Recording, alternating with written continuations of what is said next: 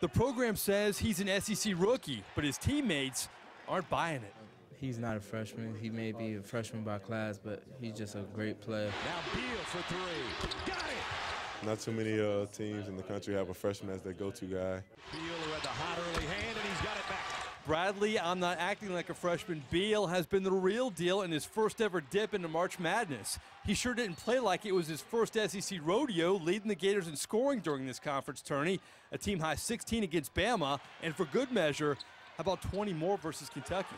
Bradley Beal played as well as he's played in the last 3 weeks, played really good basketball. I'm pretty confident, and my teammates give me that faith as well in myself. And I mean, I'm starting to knock down more shots. I'm starting to rebound more, and whatever it takes to win, that's what I'm basically going to do.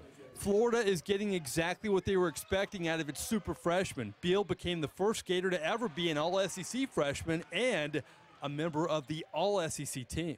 Billy, we saw Beal's all-around game today. You've had a lot of talented freshmen. Is he the most talented freshman you've had?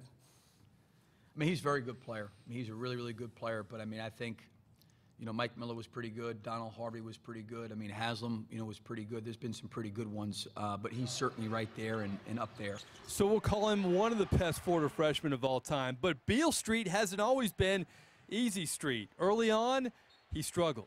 He never really had faced adversity. He never had dealt with shooting 1 for 10, 3 for 10, and being able to move to the next day and work. And I think those things were all challenging to him. But he actually did a really nice job, I think, as the years unfolded, of doing some of that. You know, the kind of high school career you had, you never faced too much adversity. Was that the hardest adjustment to this level?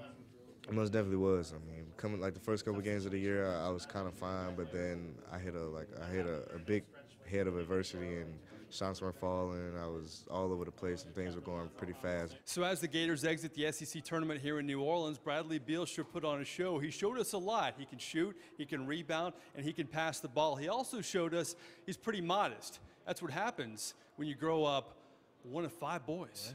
Yeah, you most definitely do. I mean, sometimes you can brag to them about it, about your accomplishments, but I mean, I'm real grounded, and I mean, there's a lot more things that I can do in my life as well.